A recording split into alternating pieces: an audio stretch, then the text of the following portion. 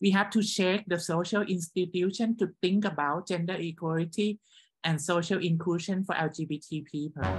We are ready to propose the first civil society draft on legal gender recognition, and that has been one of the work that Thai TJ has been working on. Work serve people what they need, because most of the time we always hear that donor agenda, donor have indicator. This is what you have to do because it's indicator from the donor. On with transgender community, most likely people are going to mention trans woman, but not trans men.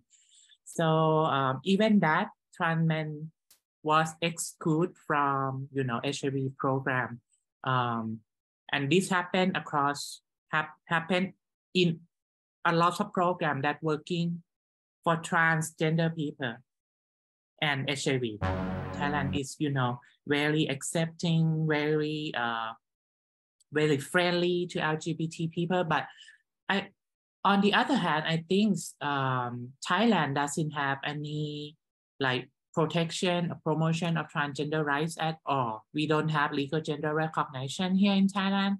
We have been advocating for same-sex marriage for a very long time, and it haven't been success yet. So we still keep advocating for that. We have the network of family who accept LGBT children.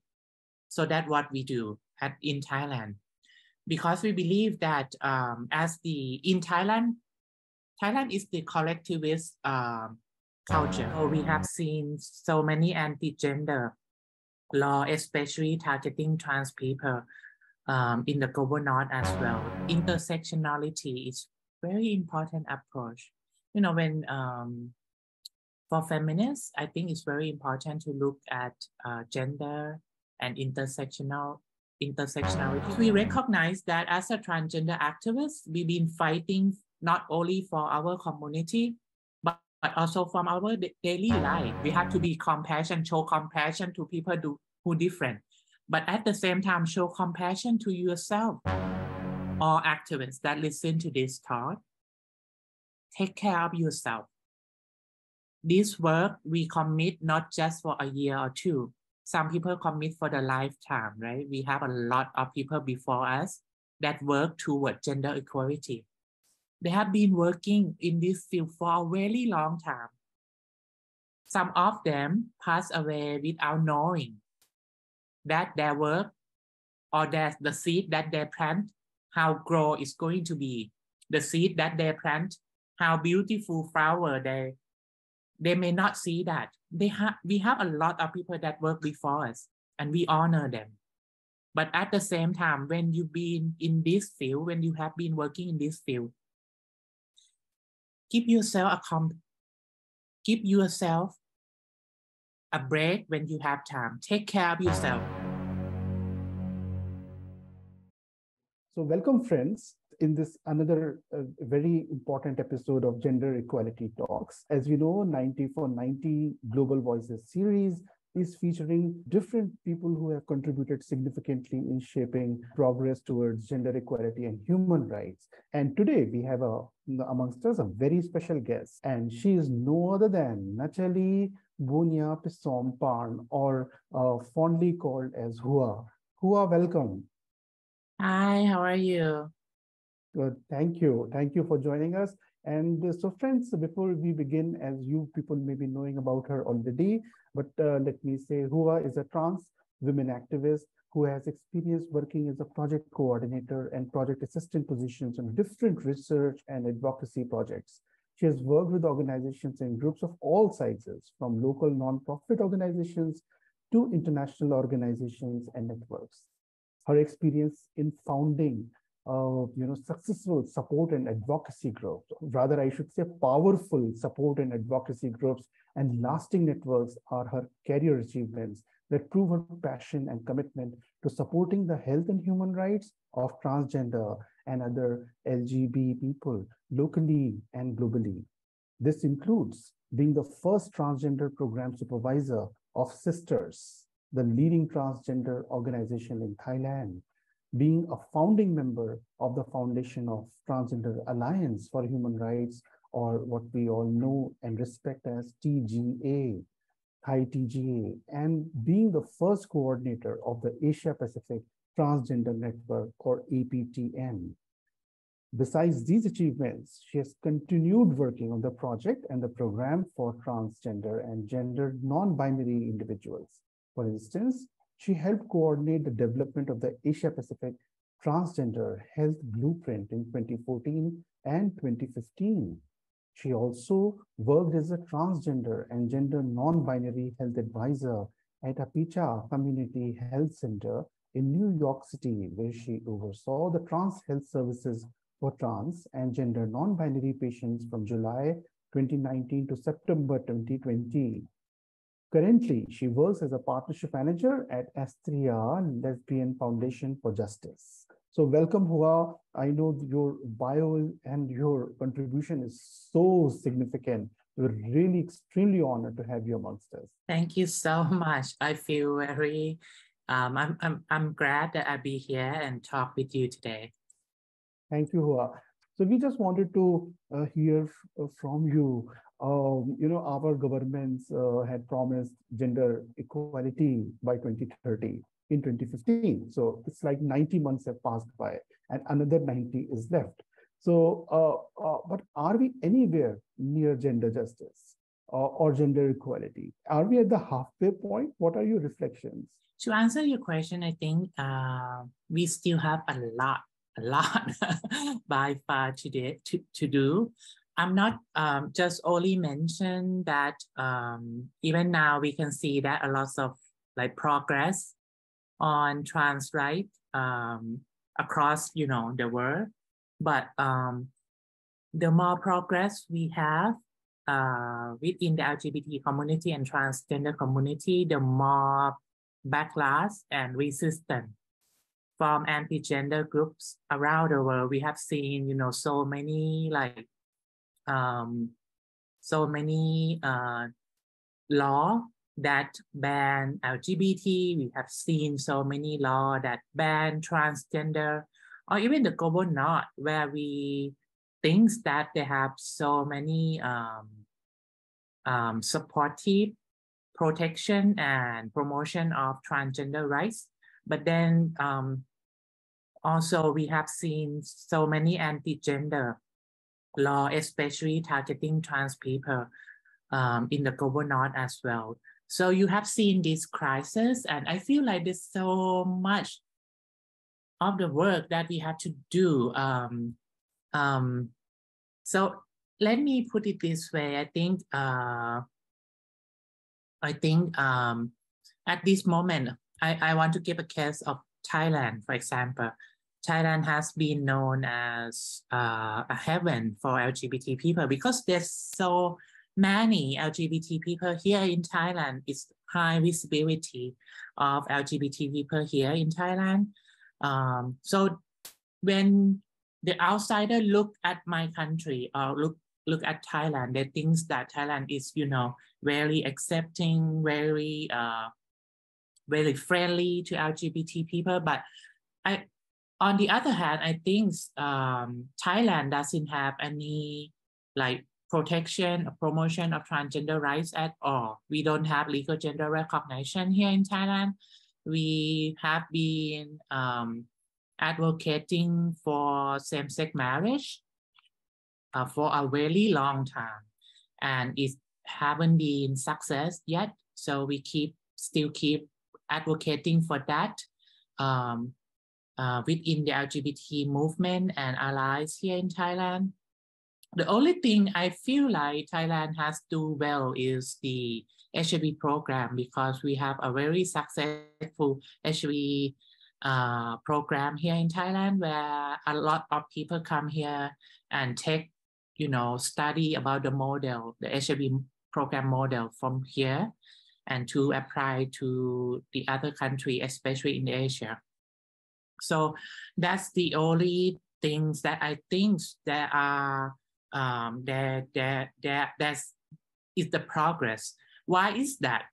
The reason why HRE program is so progress is because of we have lots of funding for HRE program from outside of Thailand, from even within the government itself, we do have some funding, but this funding only targeting to certain key population, right? So sex worker, women, drug user, men who have sex with men, transgender, and transgender women. So a lot of time when you work on with transgender community, most likely people are going to mention trans women, but not trans men. So even that trans men was excluded from, HIV program. And this happened happened in a lot of programs that working for transgender people and HIV. So that's also happened. You see, that's so much of the work that we need to do.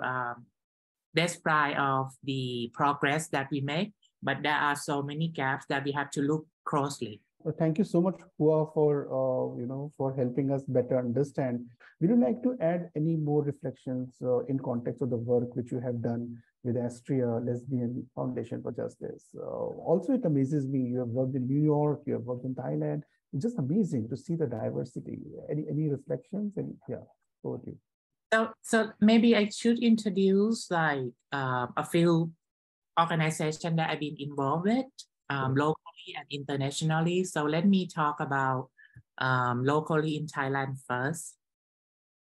So I am the founder of the Foundation of Transgender Alliance for Human Rights, as you know. I am also a vice president of the organization as well. So when I moved back to Thailand in 2020, I lived in America for 10 years.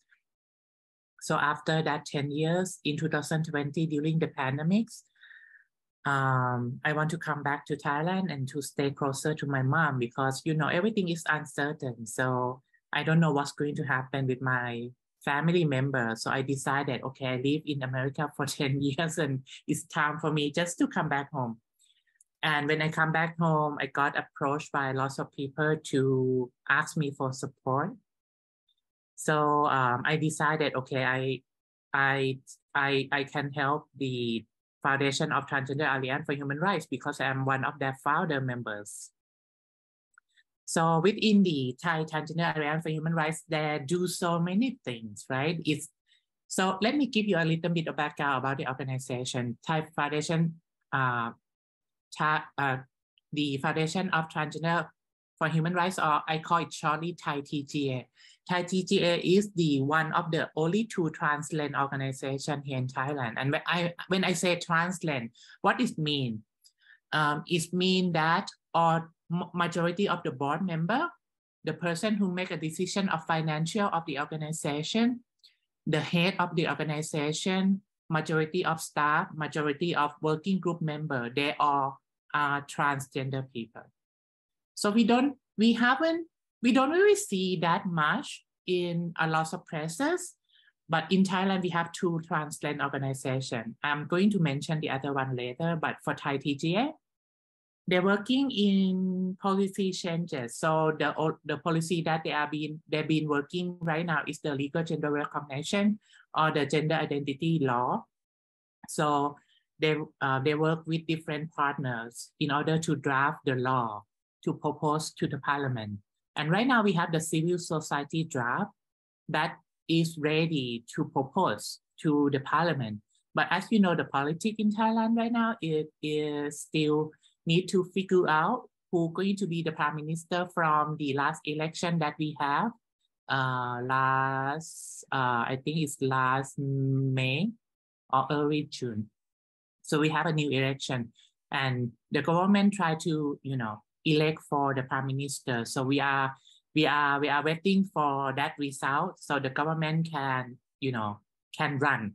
So that's the other things that I'm not going to touch on much, but as the civil society, we still waiting for the government to to figure out how they can form, who's going to be the prime minister. And if that's ready, we are ready to propose the first civil society draft on legal gender recognition. And that has been one of the work that Thai TJ has been working on. Another thing that Thai TJ has been working on was we try to look at this framework, the feminist and well-being framework, and we try to develop, because we believe that in order for us to work for community, our people that work closely with us, and people from within organization need to feel happy and well and healthy. So we try to look at the approach, how can we build a strong community by integrate wellness and healing. Because we recognize that as a transgender activist, we've been fighting not only for our community, but also from our daily life. So we've been, experienced trauma, we've been experienced discrimination, we've been experienced stigma, all of these things as a transgender individual and as a transgender activist. So at some point, a lot of people feel burned out, a lot of people feel unwell, a lot of people feel like they need someone to talk to. So how we as an organization, as one of the transgender organization here in Thailand, we create the space where people can talk about wellness and give them a space where people can heal. So that's the things that we try to develop within the organization, because as a transgender organization, we're not only responsible for working for our community, but also for our people. Our people need to be well in order for them to work for other people. And this is one of the work that Thai TJ has been doing. So Thai TJ has been, doing this work for over 10 years. So we has been established in 2009. Oh, the fun fact is, in our name in Thai, we use the term Kathoy, which is the very old term to call transgender woman here in Thailand. Some people don't even know, some people don't even use that term anymore, right? But because they feel like this term is insulting those who identify as transgender women, but we still using that term because we feel like this term is the Thai, very traditional term. What we do is that we want to reconstruct the meaning, the meaning of this term to be more positive. We want to be able to use it and feel proud of it. So that's how we use that term in our foundation name. But the fun fact is we've been trying to register as a foundation using that name for many years. And we've been rejected because, for some reason, they feel like this term is not appropriate. Sometimes they feel like, oh, having Thailand, we want to put the word Thailand in our name, in the foundation name, and they feel like, oh no, you cannot put the Thailand name here. So there's so many resistance for us to use our original name. And when we've been negotiate for many years until we can, okay, I don't want to use the term Thailand in our foundation name anymore, we take it out. But we still insist that we need that Kathoy name in the name of the foundation, and we've been grant for foundation registration. So that's how we become the foundation, the organization that register under the government, right? But before that, we've been negotiate with the government, try to use the name, change to different offices, just because we want to register this name as our foundation name. So that's just a fun fact about how we establish the Foundation of Transgender Alliance for Human Rights. So come back to the work. So I already mentioned that Thai TTA working on building the policy to protect and promote transgender rights. Thai TTA have been working on wellness and provide healing space for activists and also for people in the community. Another big things that we have been doing is we have the network of family who accept LGBT children. So that's what we do in Thailand, because we believe that in Thailand is the collectivist culture, meaning that we are very close. Thai people are very close to their family, the younger take care of the elder, the parents take care of the kid, send them to university, blah, blah, blah. So do all of that things. So we expect to take care of our elder. So, and because of that, family play a very important part to shape the concept of gender. Not only that, but also play a very important role to empower LGBT kids. So if we have the family as the allies, we assume that the kids that grow up in the accepting parents, they will be strong and they will be empowered, and they will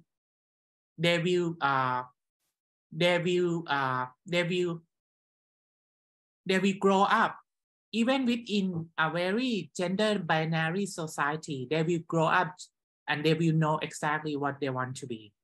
So that's why we try to work with the family. And one of the projects that we do is try to build a network of parents who accept their LGBT kids, because these parents doesn't have any network or any space to talk among each other. Sometimes they blame themselves for raising their children, and these children become LGBT, so they blame themselves. And what we do is that we try to create space where the parents can feel empowered and try to tell them that they do nothing wrong. The kids just want to be who they are. This is their authentic self. The role of the parents is learn how to accept them. And as you know, gender language is skill. So people have to practice to understand these gender languages. As same as our family and parents, they don't have this skill, they don't equip with this skill to communicate. So that's how this network come along, because we want to provide skill, at least the basic languages where they can use to talk with their children. So this is the things that the Foundation of Transgender Alliance for Human Rights doing. So that's one organization already that I've been involved with. So my role is just to give them support. English language is still barrier. So what I do is try to help them with the proposal development or something like that. Sometimes because I live in America for a very long time, so I give them some perspective from what I did in the US, from what I volunteer in the US for, over 10 years. I've been volunteering some of the organization where I live in Washington, DC, in New York, and also has been working with a couple of organizations in New York as well. I already mentioned Thai TJ. Another organization that I think I should mention is Sister Foundation. Sister Foundation is the first trans-led organization in Thailand. So I told you there are 2 trans-led organizations here right now in Thailand that register, that being registered. Let me correct myself. There's so many trans groups in Thailand. Just so you know, there's, smaller groups, trans masculine groups. But these 2 organizations are registered and also a trans-led organization. So one of these is Sister Foundation. Sister working in Pattaya, Thailand, which is the east coast of Thailand. So what they do was they do HIV program for trans people, especially trans women in Pattaya, in Rayong, and in some other provinces in the East Coast. So I really don't mention of their work much, because I know HIV program may look similar, provide testing, connect people to care, refer people to care, or give them treatment, or provide counseling, provide hormone level checkup, something like that for trans people. But sister, I think the strength of sister is the program within sister run by transgender themselves. Even and also they don't only work by themselves, they're working with partner and allies in their local context. And that's very important to mention here. We need more allies, we need more partners in order to work in gender equality, especially LGBT and transgender people. We really need more allies, because what happening was when one trans person speaks, not a lot of people listen. But when, let's say, when one doctor speaks, a lot of people pay attention to that person. So that's why this is just, it's unfortunate to mention this, but it is true in our society right now.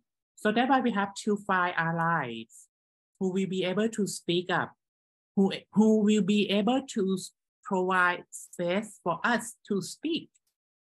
So they may not understand the whole things about being trans people. That's okay. But you have power and you can provide space for those who understand about themselves to speak up. So that's very important. That's why the more allies, the more partners we have, the more space, the more visibility we building. So, and as sister, I feel like this is what their strength. They're not only working with trans community, but they do working with a lot of partners, especially within the government office, especially the Ministry of Public Health, for example, because when you work on HIV, it's inevitable that you have to work with people from the government, especially CDC, Ministry of Public Health, so on and so forth. So, and that's what sister do best. And and let me move to the other organization. So right now I'm working with Asia Lesbian Foundation for Justice. So what Asia do, if you don't know, Asia is funder. So we fund a lot of LGBT groups around the world. So we have grant making, right, program in many regions. For example, North America, South America, Latin America, Africa, Asia-Pacific, East Asia, Central Asia as well. So we have a grant making in these different regions. My role as the partnership manager, I don't do grant making. So what I do is I working with the government funding. So right now I working with USAID and also the EU. Basically to get the fund, and then we as Astria, we distribute this fund to different group of people, because our grantee that we work with, some of the people that we working with them for a very long time, because at Astria, we believe that we want to support the long-term funding, not just a project, not just for a short projects. So for some of the grantee, we working with them for over 10 years, because we want to give them a long-term funding, not just 1 year or 2 years, and that finish. We want to build relationship as the funder with our grantee. We want to see their grow. We want to be able to serve them what they need, and that very important keyword: serve people what they need. Because most of the time we always hear that donor agenda, donor have indicator. This is what you have to do, because it's indicator from the donor. We often hear that term a lot, especially in HIV projects. But we don't. at Astia, we don't want to be that kind of donor, right? We want to respect what people need and what kind of support they really need in order for a grantee to grow. So we want to listen to them, what they need, and we want to be able to support what really needed within the local context that our grantee working on.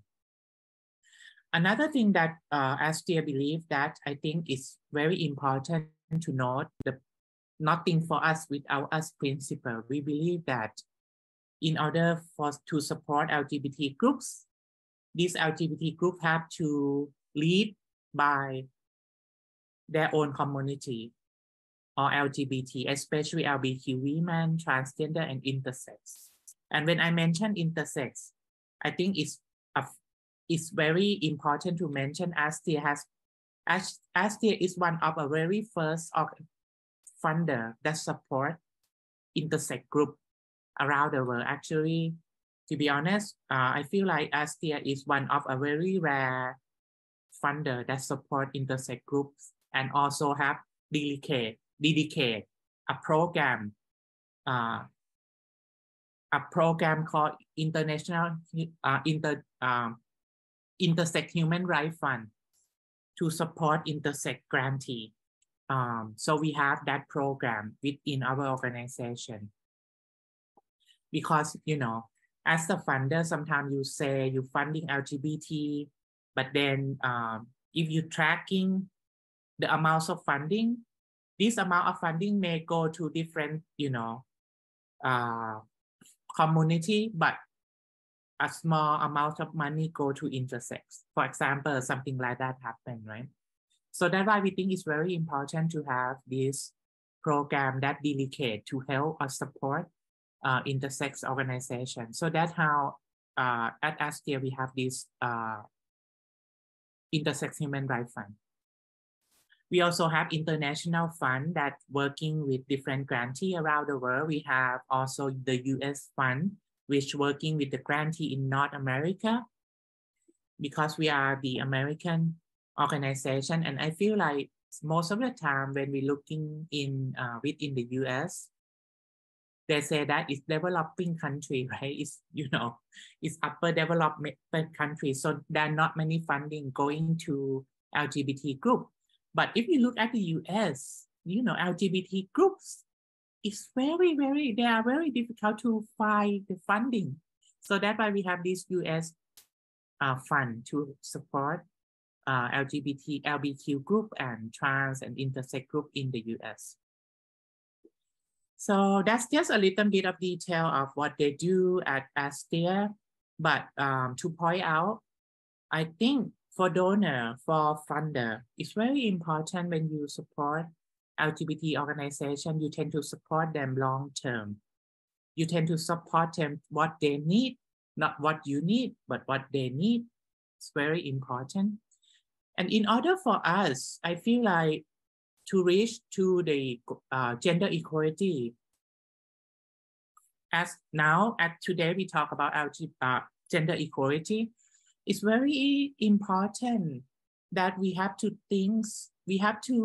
be creative for us to think about strategy. How can we come together as the community and allies and partner, and to think strategic how we can work together to counter anti-gender group. Because to be honest, you know, anti-gender group, they have a lot of money, a lot funding, you know, from different places.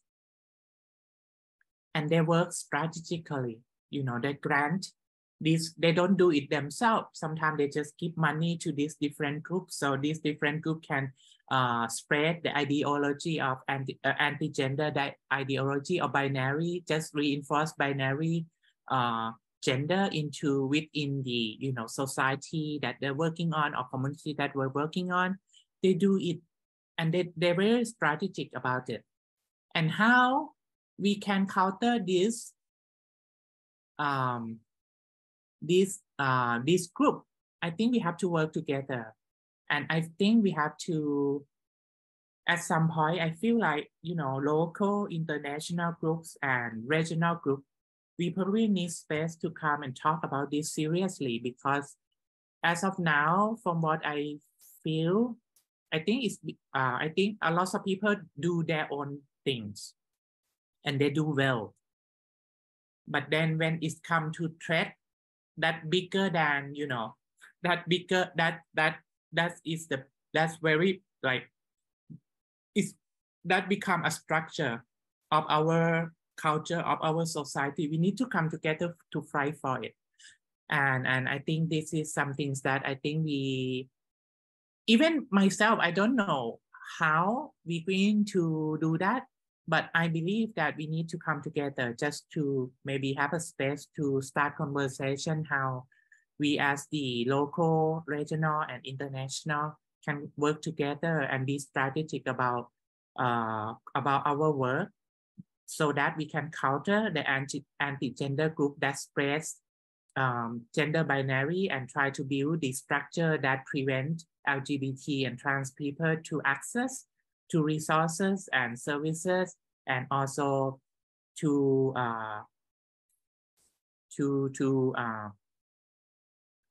develop the policy that protects and promote the rights of LGBT and transgender people. What a journey you had, really, like amazing, absolutely so inspiring. And also the way you have contributed from grounds up, building a movement in Thailand and impacting change, and in the kind of role which you are currently doing, helping so many gender diverse groups around the world. Amazing, absolutely amazing.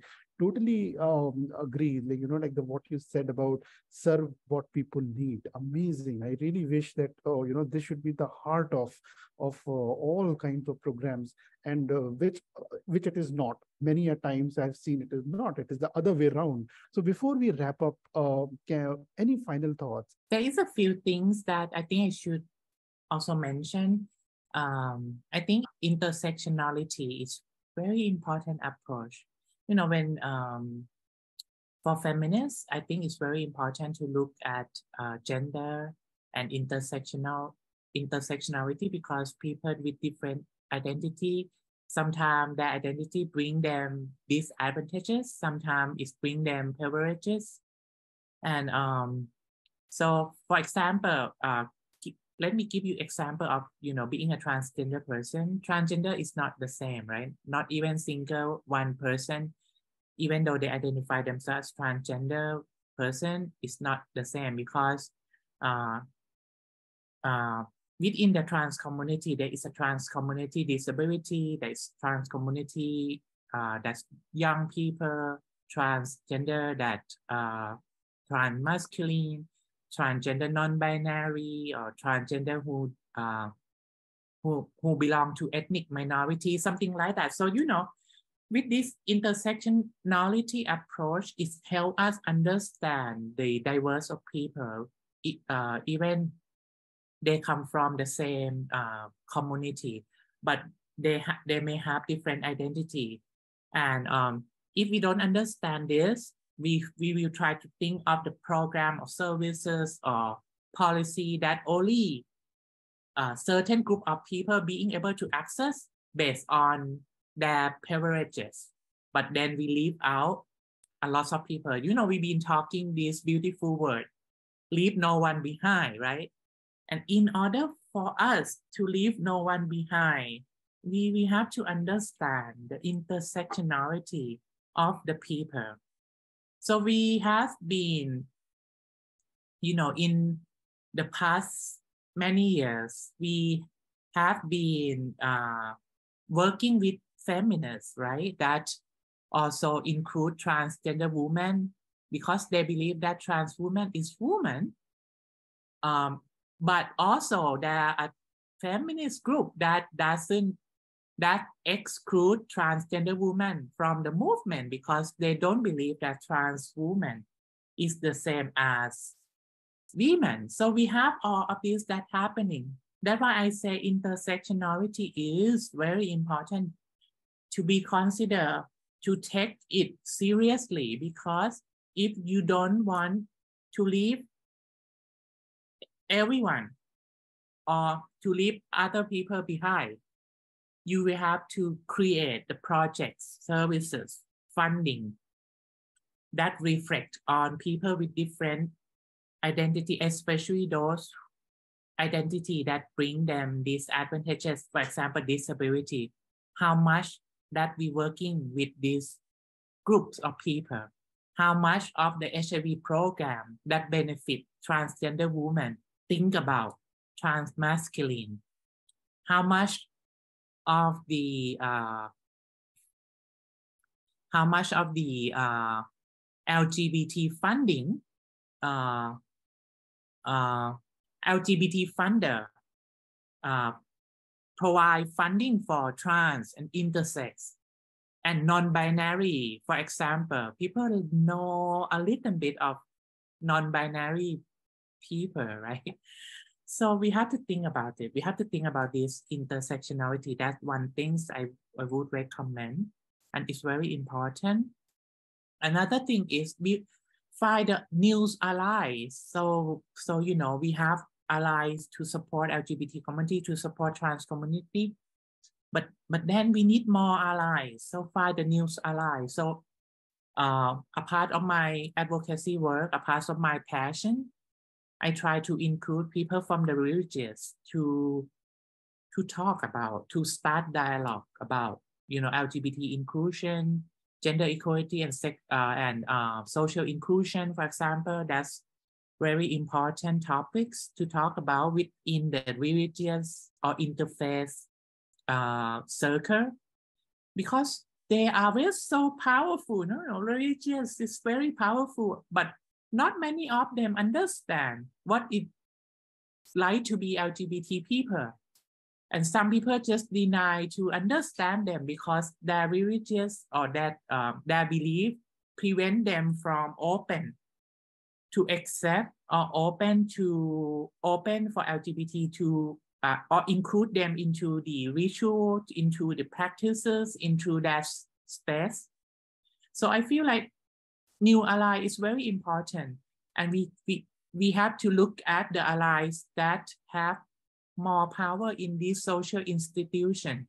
We have to check the social institution to think about gender equality and social inclusion for LGBT people. Because if no one doing that, they will not change. We have to check them. We have to be able to include them in the conversation, even though we don't want to listen to what they say. But it's very important to include them anyway, because I feel like if we have that space, they will learn something. Even though it takes time for them to change, maybe it's not, you know, you will be surprised how much, how many like Buddhist monks that I met, when I met them, they say, oh, trans women cannot cannot join ordination. But now, after a year that I've been having conversation with them, there is a there is the female monks, you know, Bhikkhuni from the Buddhist. They say that, oh, we accept trans feminine to be in the ordination as a seminary or novice. So you know, world is changing. World is changing. You probably don't want, you know, we need space for those people to come and talk, even though they talk nonsense, but we have to be compassionate to them. We have to be show compassion to people who different, but at the same time, show compassion to yourself. And one last thing for activists out there, all activists that listen to this talk, take care of yourself. This work we commit not just for a year or two. Some people commit for the lifetime, right? We have a lot of people before us that work toward gender equality. They have been working in this field for a very long time. Some of them pass away without knowing that their work or that the seed that they plant, how grow is going to be. The seed that they plant, how beautiful flower they may not see that. We have a lot of people that work before us, and we honor them. But at the same time, when you've been in this field, when you have been working in this field, give yourself a break when you have time. Take care of yourself. You will have to work in this, you will have to commit in this gender equality work for a really long time. If you feel like you burn out, take a break. Don't feel guilty for just taking a break. Don't feel guilty to say no. Don't feel guilty if you're not being a part of this, initiative on gender equality. Don't feel guilty at all. You already do what you can. You already do well. And you have to give yourself a compassion and being able to take a break and take care of yourself. And because your wellness mean the collective wellness of our community. Every single one of you, if you're well, our community will move forward. It's such an inspiration for me also to hear you. Really, we all need to be compassionate about not only when we deal with issues with people with different opinions, at times difficult opinions, and remain non-judgmental, but at the same time we need to be compassionate about ourselves, our own selves. So deeply true. And shame or self-stigma is such a huge challenge we all deal with as humans. So thanks a lot for mentioning that. It has been such an amazing learning, to hear your insights, and that's what we were looking for too. As you rightly said, that we are not here for a small project or small few number of days. It's a long haul, because people like you will change the world, and it is always people like you. Even if they are a smaller number, they have changed the world. So because of the conviction, because of their belief, and they don't take no for an answer. They change the world and make it a better place for everyone. Let us hope that the seeds which you have planted, they continue to provide shade and provide fruits and provide life to all around people, and also your light spreads. Thanks a lot, Hua, again, and all the best for the journey ahead. You have had a very long journey, but there's a longer one ahead, and we are part of your journey too. Thanks a lot, Hua. Thank you. Thank you so much. Thank you. Thank you.